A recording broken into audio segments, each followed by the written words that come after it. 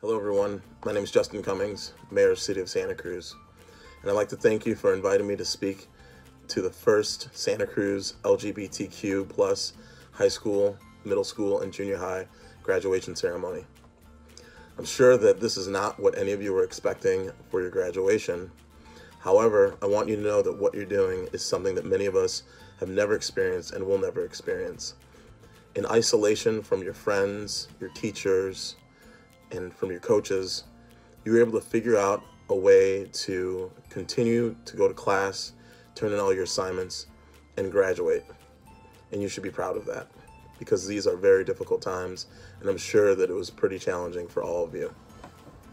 But just know that life is going to be full of challenges as you move forward, and with perseverance, hard work, and a good positive mindset, you'll be able to achieve all your goals.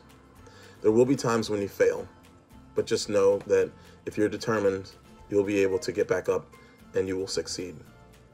And as people who identify as LGBTQ, you will definitely face discrimination at points in your life.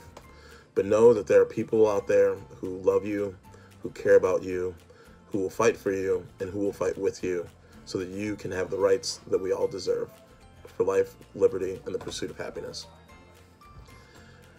I want to thank you all again for having me.